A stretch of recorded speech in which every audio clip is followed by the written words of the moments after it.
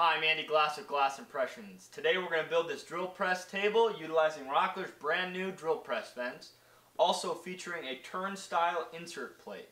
Stick around, hope you enjoy. I start by cutting two sections of 3/4 inch MDF to width of the table saw.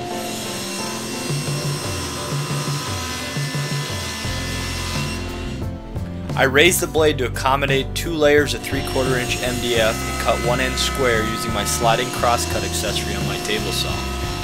I then use the regular fence to cut the parts to length. Once they are cut to size, I use contact cement to glue them together. I use a low nap paint roller to apply the contact cement.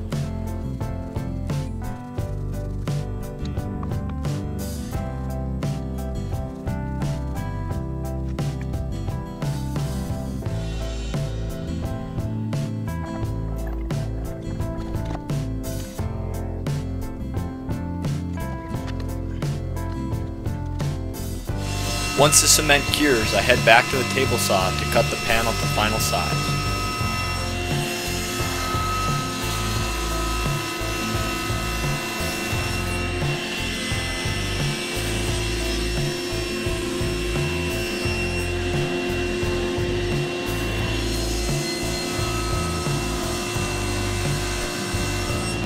I again apply contact cement to both the top of the panel and to the piece of laminate.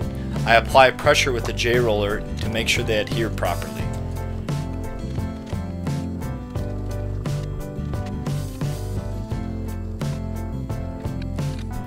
Once the contact cement cures, I head to the router table and install a flush trim bit to flush up the laminate.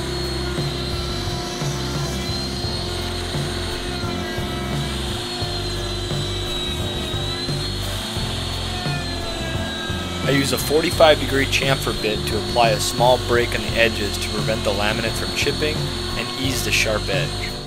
I place the table blank on my CNC Shark HD and use a 1/2 inch down spiral bit to clear out a 6-inch circle.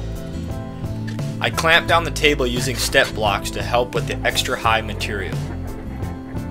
Once the X and Y axis are zeroed out, I can use the Z0 touch plate to zero out the Z axis.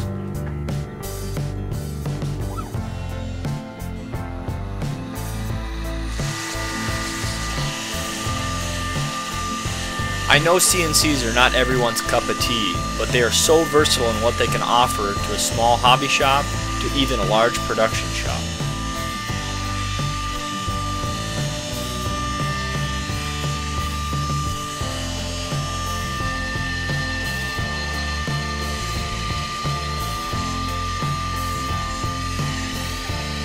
Once the pocket is complete, I apply the same chamfer to the inside edges. I again use the CNC to cut a matching 6-inch circle.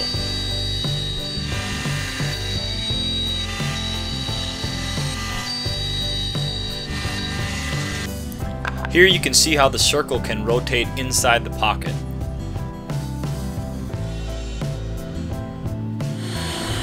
I use a 1/2 inch spiral bit in the router table to make the grooves and dados for the Rockler T-track.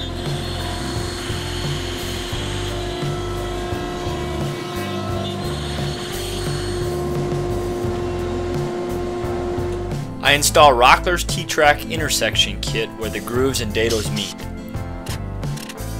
I use a self-centering drill bit to pre-drill and then drive a screw. On the last side you can see it overhangs the edge. You can use a typical carbide tooth saw to cut the aluminum.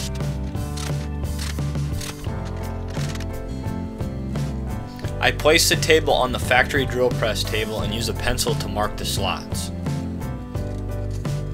I pull out my jig hardware kit and grab 3 threaded inserts and 3 knobs. Simply drill a pilot hole, and then a neat trick is to use the threaded knob to help screw in the threaded insert.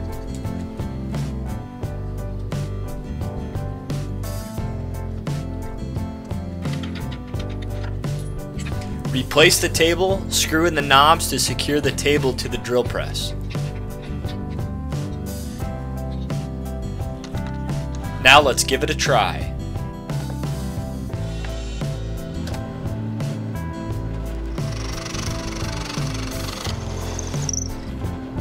Now the concept behind the turnstile insert plate is it's off-center and can be rotated for a fresh, clean surface.